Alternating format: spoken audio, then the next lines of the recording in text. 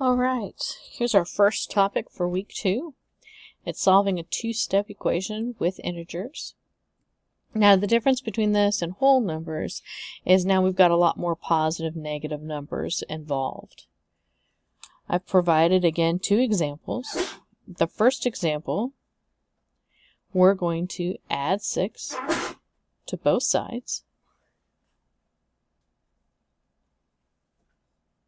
Okay, so on this side we've got negative 10.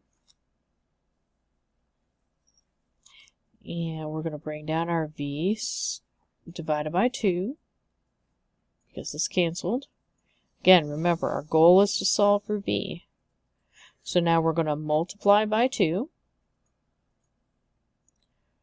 And again, that's on both sides. So now we've got negative 20 equals v for this particular problem. Now on this side, I'm going to draw my line again. Now remember, we are always doing adding and subtracting first. So this 5 is multiplying the u, so we're not doing this one. So we're doing the 7. 7 is positive, so we're going to subtract 7 on both sides.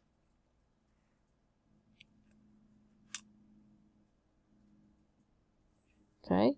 So 22 minus 7, we end up getting 15 equals, and we're going to bring down that 5u,